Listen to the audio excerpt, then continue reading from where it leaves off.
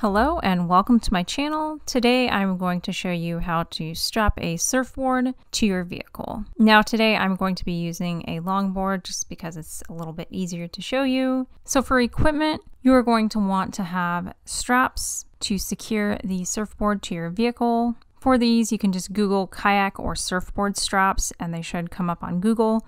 You can also find these at any sporting goods stores. Kayak and surfboard straps work the same. You can also use ratchet straps. The other piece of equipment you are going to want to have is a roof rack. Now you can technically do this with pool noodles instead of a roof rack if you don't have one. However, I would not recommend that for long-term use. If you have a sedan, you are going to want to use roof racks that look like these, but make sure they actually fit your car before you order them. And then if you have a Jeep or SUV, you're going to have a roof rack that looks like this. They can be found online at Quadratech. I would recommend not buying anything from Smittybilt, as it is crappily made and commonly referred to as rhymes with Smitty built.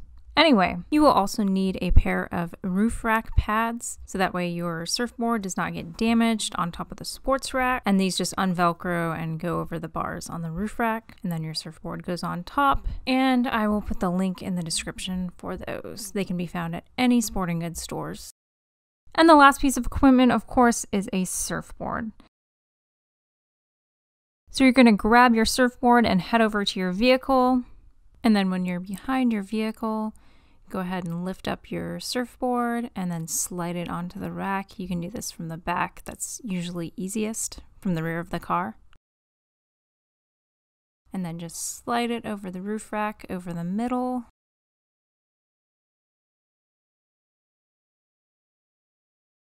And then grab your straps. Go around to one side of the car. It doesn't matter which side, passenger or driver.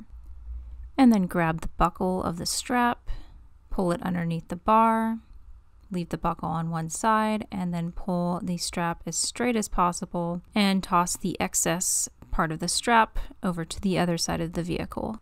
Then go around to the other side of the vehicle, flatten and straighten out the strap, and then loop the rest of the strap underneath the bar and toss the excess to the other side of the vehicle. Then go to the rear of the vehicle, tuck the buckle end of the strap underneath the bar, leave the buckle on one side. Make sure the strap is as flat and straight as possible.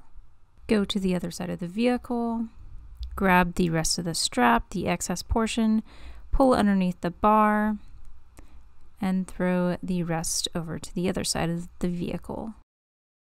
And as always, make sure the strap is flat and straight.